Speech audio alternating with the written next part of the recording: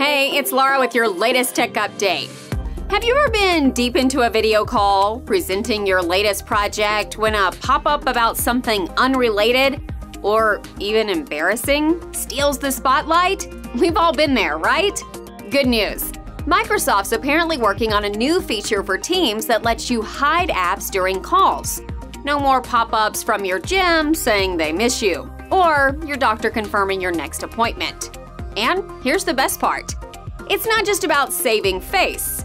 This could speed up your device by keeping unnecessary apps out of the way, making your video streams smoother than ever.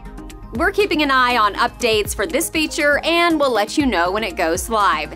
Until then, if you need a hand improving your business's video calls, we can help. Get in touch. That's your tech update. More next week.